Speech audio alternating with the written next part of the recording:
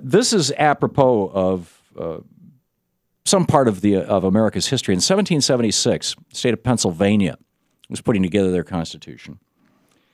Article 16, this is from Wealth and Democracy, Kevin Phillips' brilliant book.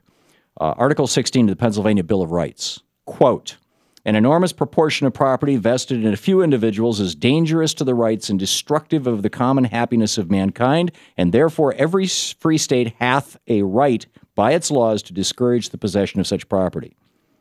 Thomas Jefferson himself, writing to Samuel Kercheval in 1816, said, those seeking profits, were they given total freedom, would not be the ones to trust to keep government pure and our rights secure. Indeed, it has always been those seeking wealth who are the source of corruption in government. No other depositories of power have ever yet been found which should not end in converting to their own profit the earnings of those committed to their charge. And in fact, he went on, if an overgrown wealth of an individual be deemed dangerous to the state, the best corrective is the law of equal inheritance to all in equal degree. Are billionaires dangerous to our democracy?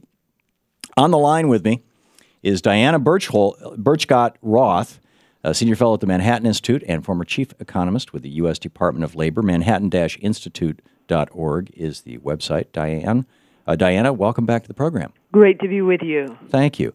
So, I'm fine with somebody having, and we're talking here wealth, not income, what they own. I'm fine with somebody having $1 million or $100 million or $500 million or $900 million or even $999 million, even though it's inconceivable that anybody could spend that much money personally, and we're talking personal wealth here, not corporate wealth, in their lifetime. Bill Gates seems to do a pretty good job.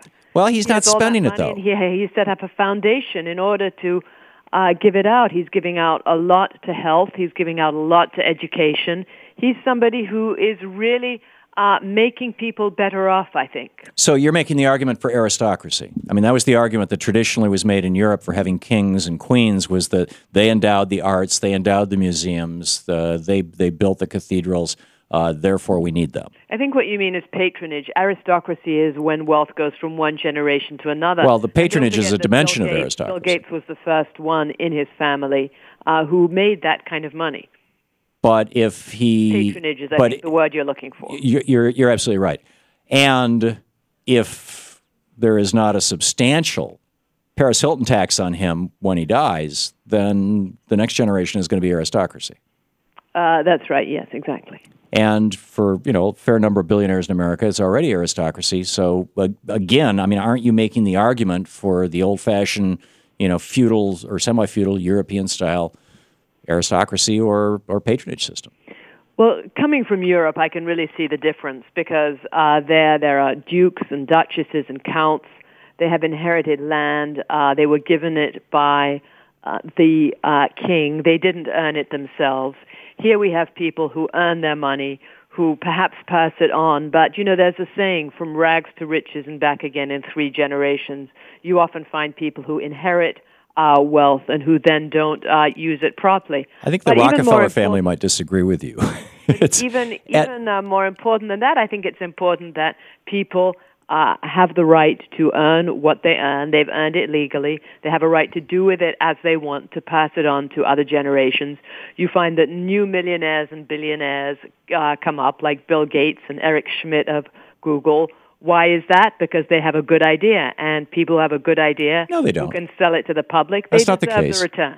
First of all, Bill Gates didn't have a good idea. He bought that. He bought the original operating system from a fellow who had developed it. He was a good marketer. Yeah, but he knew how to do it. And then secondly, he's a welfare queen. He knew to buy it. He's a total welfare queen. Investment, and he worked very hard. He got up as a teenager in the middle of the night, went to the computer labs at the University of Washington, went back to bed. Then his mother was wondering why it was always so hard to wake him up in the morning. He worked very hard. The same with Steve Jobs.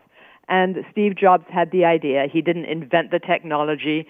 The technology came from abroad. But he knew that if you put this technology in this little device that was a bit bigger than a credit card, people would want to walk around carrying all their music on. Well, and the original operating system that Steve Jobs and Steve Wozniak used for the Apple computer had originally actually been developed, I believe it was by Hewlett-Packard. It was the old Star operating system. But in any case, But again, I would say that what you're saying is not actually the case. Bill Gates is a welfare queen, as is Steve Jobs, or was Steve Jobs.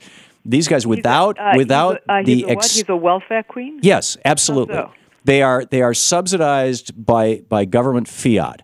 And this was the argument that Jefferson made strongly, repeatedly, and why for the first 100 years, the first century of America, we did not have patent laws that extended more than a dozen years or so. Was that if our patent laws extended more than 3 years, and copyright laws for that matter, but in particular patent laws, that what would happen was innovation would stop and fortunes would start to accumulate in the hands of the first people who got into a marketplace, and they would create basically, oligarchies, and that's exactly what Bill Gates did with Microsoft.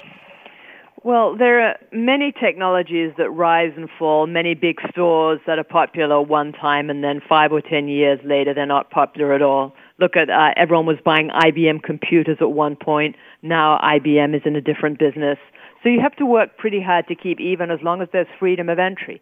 It's very important that there's freedom of entry, that people have the right to come up with their new ideas, and they also have the right to get rich but for them. Freedom of entry, and they have the right to spend their money on whatever. No, wait a minute.